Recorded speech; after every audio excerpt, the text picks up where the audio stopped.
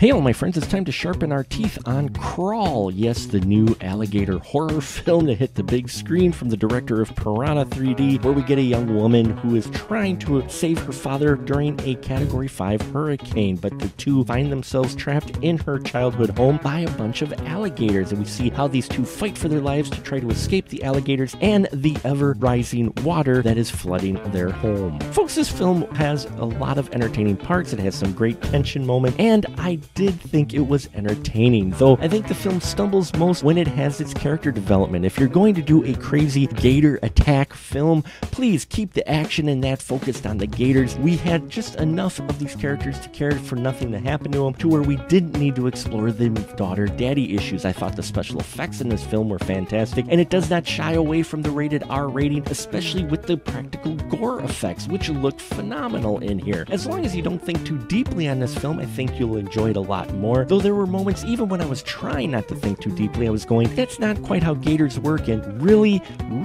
So there are a lot of head-scratching moments in the film. I did enjoy the performance of Kea Scodelario, who I thought was fantastic in the film with a very strong female role, and this film does not end on a downer note like many horror films do in the modern age. Still, I could only give this 2 3/4 stubs. Not quite 3, worth the $5 Tuesday or maybe a matinee, but otherwise you can wait for rental. What you shouldn't wait for is a GN cast for some great genre podcasts. I thank you for your support. Until next time, remember, keep that ticket stub.